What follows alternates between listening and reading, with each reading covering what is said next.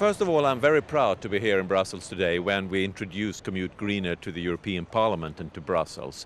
And it's a sign of the fact that Volvo is really taking the environmental issues seriously.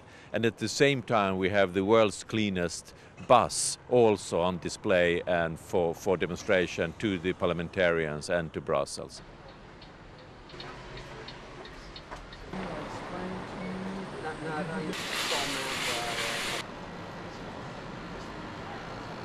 What do you think about Commute Greener so far?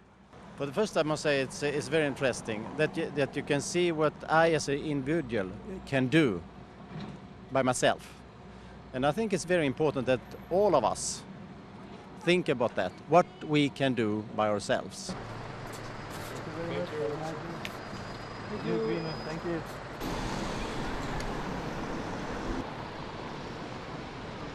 It's a really, really good idea because it starts with the people. Exactly. And that's what we should not forget, because they're supposed to use the bus. Exactly. And they're supposed to leave their car at home in order to work or to use the bus or whatever other things which are very important to decarbonizing the European transport in the whole.